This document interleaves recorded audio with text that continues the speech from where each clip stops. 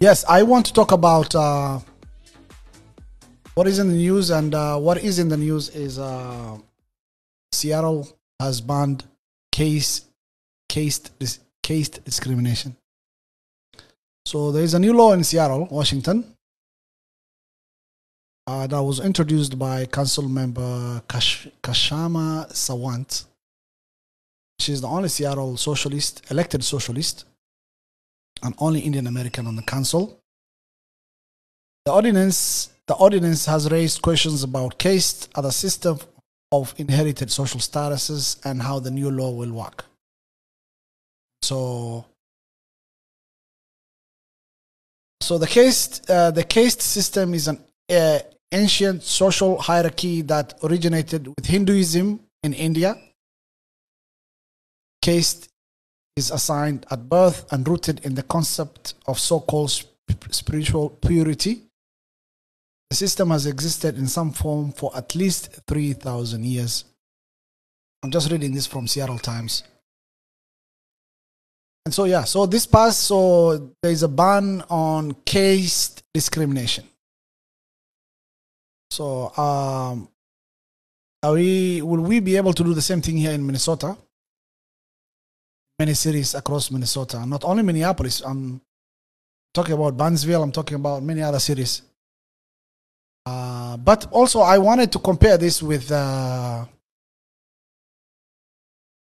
clanism. Clanism.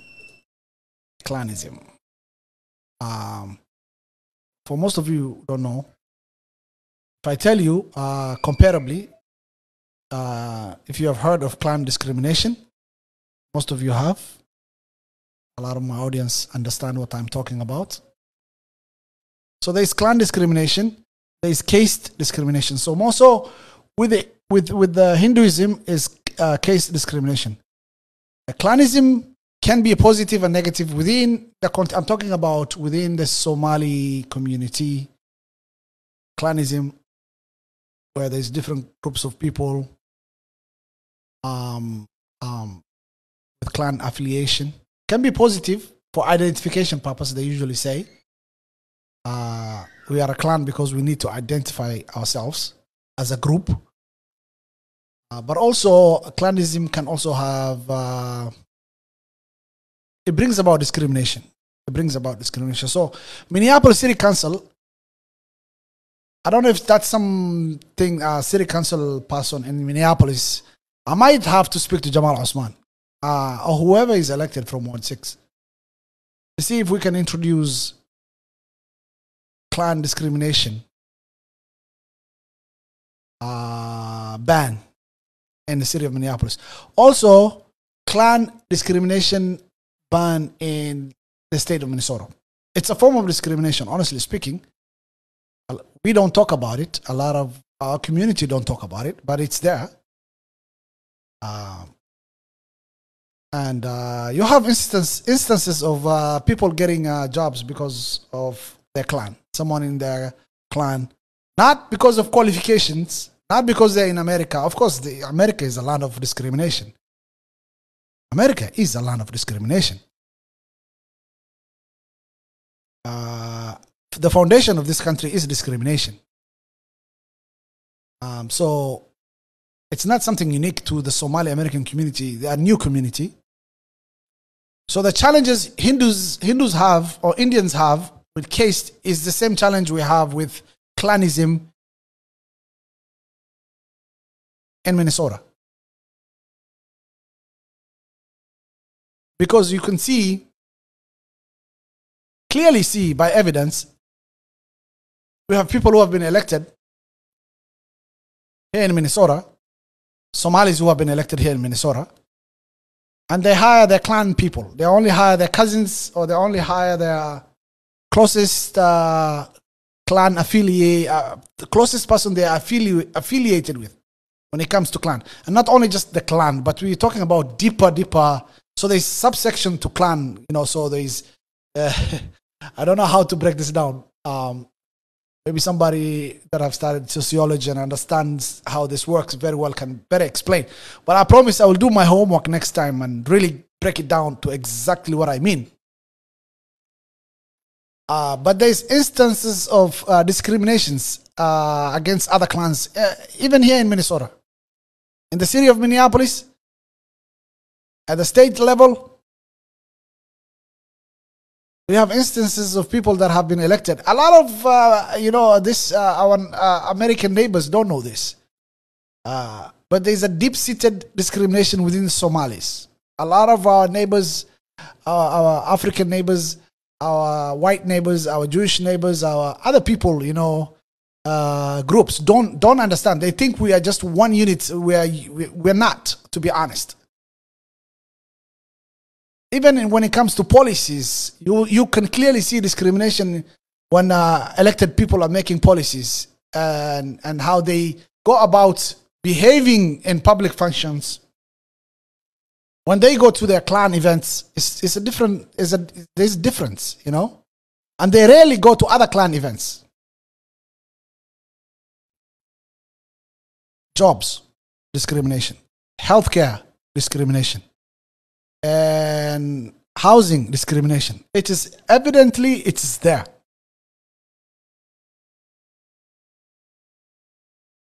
It's there. There is a deep-seated discrimination. So if Seattle, Washington is able to ban caste, for most of you who are joining me now, a caste discrimination is in Hinduism, they have what they call a caste system. You're born into being poor, or you're born into a royalty, or you're born into wealth. That's where you stay until you die, and then you're reincarnated. So if you are a good person, you come the next life, you might end up in a higher hierarchy in the caste system. And so I'm comparing that with Somali clanism.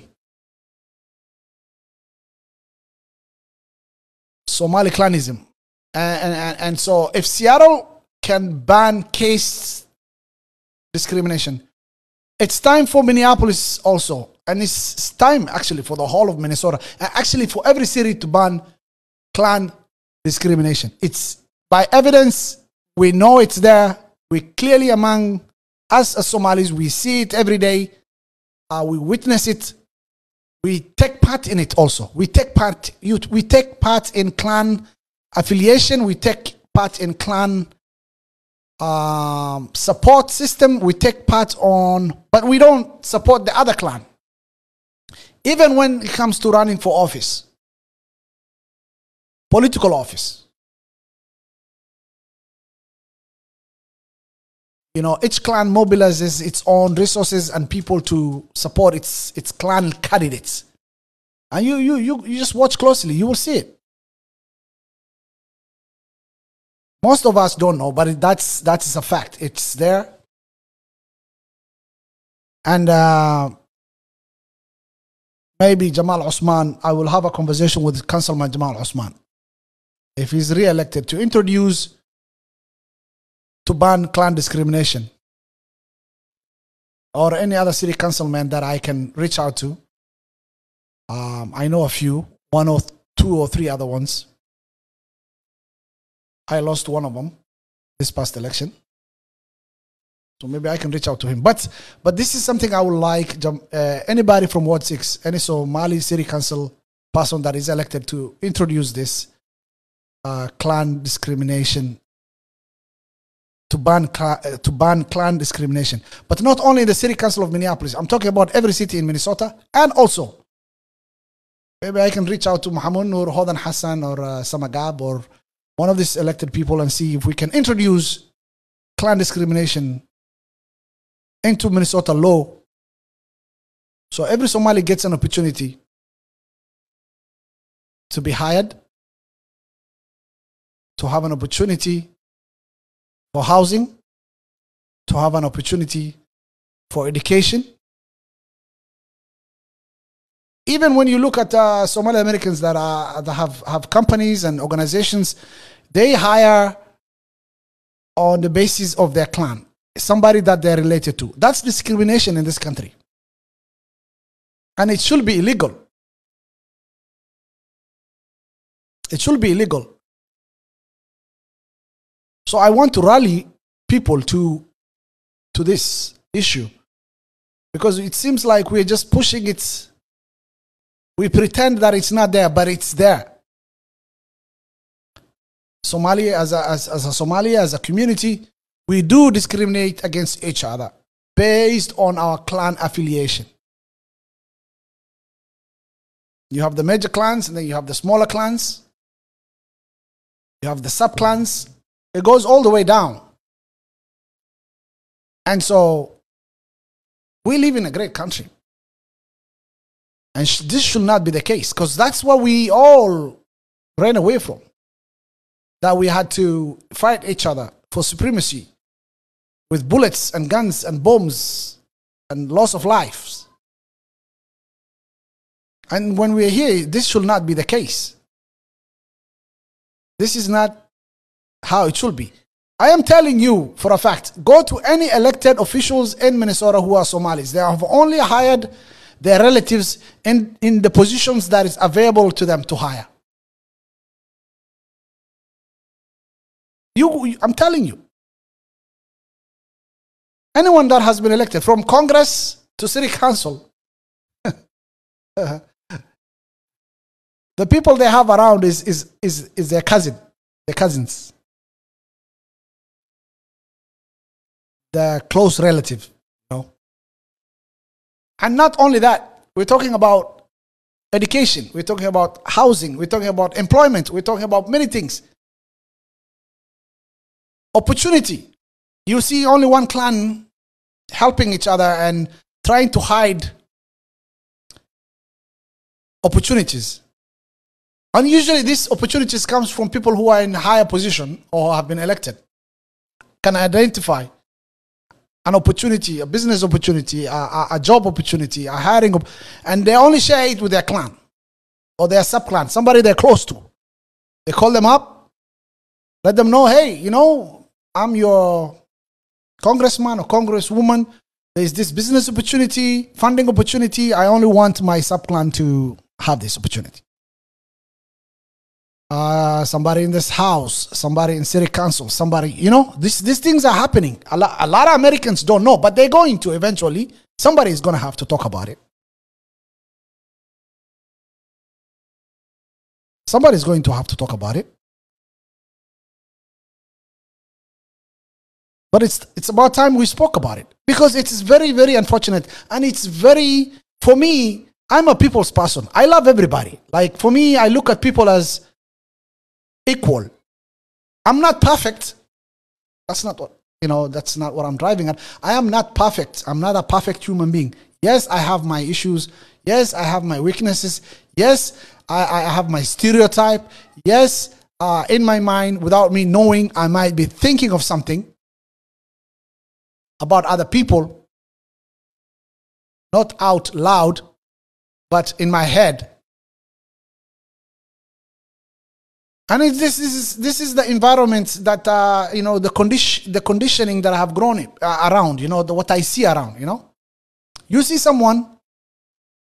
You know, when someone commits a crime here in Minnesota, the first thing they don't ask that individual, they ask his clan, or what tribe he was.